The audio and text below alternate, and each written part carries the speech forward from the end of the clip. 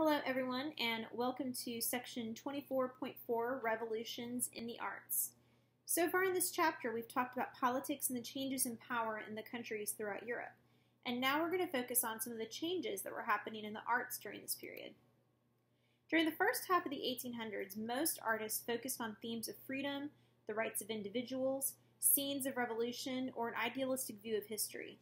These reflected the major events of the Enlightenment and the Revolutionary era. After 1848, political focus shifted to strong leaders who practiced realpolitik, like Bismarck and Cavour. The artistic focus moved to a realistic view of the world. Photography had recently been invented and was used as a way to detail the struggles of the world, as well as a tool for scientific investigation. The Romantic movement came about at the end of the 18th century, and Enlightenment ideas of reason gradually gave way to another major movement, which we call Romanticism. This movement reflected the deep interests in nature and the thoughts and feelings of individuals. In some ways, Romantic thinkers and writers reacted against the ideas of the Enlightenment. They turned from reason to emotion, from society to nature. Nationalism also fired up the Romantic imagination. Some of the Romantic poets of the time even participated in freedom movements, such as that of Greece. Romanticism went beyond feelings. They expressed a wide range of ideas and attitudes. In general, Romantic artists and thinkers focused on inner feelings, emotions, and imagination, focused on the mysterious or the supernatural, the exotic, grotesque, or horrifying. You would see that they loved beauties of an untamed nature and idealized the past as a simpler and nobler time. They glorified heroes and heroic actions and cherished folk traditions, music, and stories. They also valued common people and the individual and promoted radical change and democracy.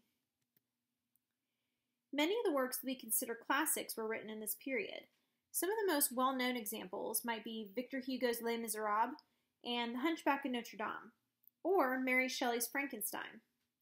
This was also the period of time when the Grimm brothers compiled their German fairy tales into Grimm's Fairy Tales. Many of these stories were filled with supernatural, fearful, or even violent events. When it came to music, the composers in this period were ruled by emotions, and in this period they were risen above their peers to be heroes. Some of the composers, such as Liszt, became so popular that you really could consider them to be some of the first rock stars. One of the people leading the way in this period was one of the greatest composers we've ever seen. His name was Ludwig van Beethoven.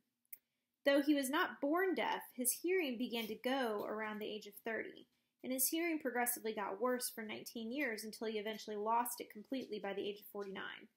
This deterioration of hearing put him into deep depression, which eventually almost led him to the brink of suicide.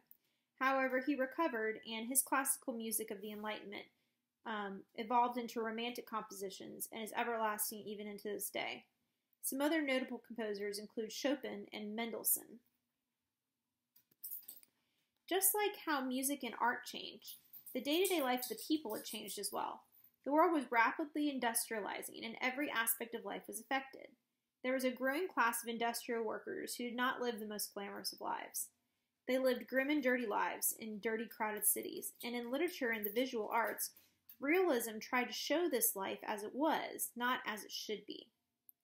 The new art of photography was used to capture reality. For the first time, photographers were able to capture a moment in time with precision. The first photographs were called daguerreotypes, named after the inventor, Louis Daguerre. These images won him worldwide fame, though they were not able to be distributed among people. British inventor William Talbot invented a light-sensitive paper that he used to produce the first negatives, and this allowed photographs to be reproduced into print for the first time. Writers also began to depict life in reality as well. An example would be Charles Dickens. He created many characters and scenes that depicted London's working poor. His book Little Dorrit described the life of a working-class person set in a gloomy neighborhood. And just like anything that happens, each action often has a reaction. One of the reactions that came from the actions of realism was the Impressionist movement of France.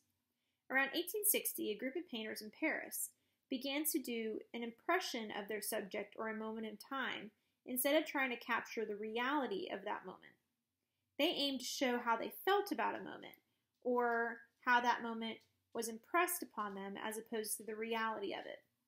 These Impressionists were fascinated by light and often used pure or shimmering colors to capture a moment that you might only see at a glance. These Impressionists also showed a more positive view of the new urban society they were seeing in Western Europe. Instead of abused workers, they showed shopkeepers and dock workers. They showed dance halls and cafes. And several of these artists are household names today. Monet, Degas, Renoir are all very popular and are still popular today. All of these changes in society were happening quickly in this era due to the industrialization of the period. We're going to be talking in more detail about that in chapter 25. I hope you enjoyed this chapter, hope you learned something, and I hope you took great notes. Thanks.